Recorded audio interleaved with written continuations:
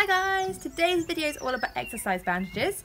So exercise bandages are used on your horse's legs when you're working them to protect them from any knocks, and people like using them because they fit more to the horse's leg rather than a boot that's one size fits all, so then you don't get any rubs or any pinch points. So when you're putting on an exercise bandage, what you need is a fleecy bandage. So you want it to be fleecy, not too stretchy and elasticy, because that means that you can't over tighten it. Because if you have a bandage on too tight, then because when you put the exercise bandage on there isn't any gamgee in between, you're more likely to put pressure on the tendons and possibly cut off circulation. So it needs to be like this. So when you put your exercise bandage on, go straight against the hair, not like a stable bandage where you have gamgee in between. So you start the same way, rolling towards the back, because then the pressure goes around the front of the cannon bone rather than over the tendons.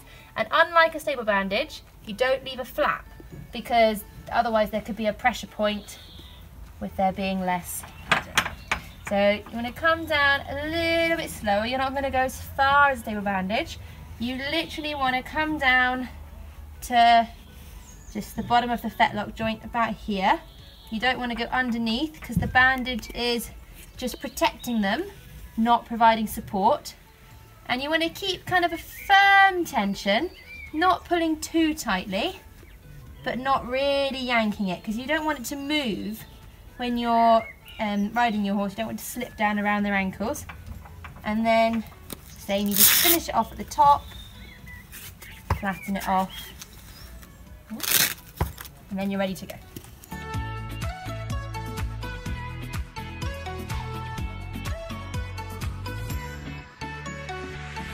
So when you're rolling your bandage up, make sure again that you attach the Velcro to each other, so then when you roll it up, it's ready to be used again and it won't unroll the wrong way. Hello. And you want to make sure that you roll it fairly tight so that then when you put your bandage on next time, it's not going to be all floppy.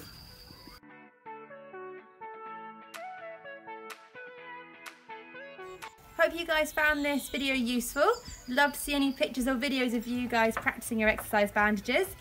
And if you've got any ideas for other videos you want to see, send us an email or DM us on Instagram. And you can follow us on Instagram @The Pony Podcast and like our Facebook page, The Pony Podcast.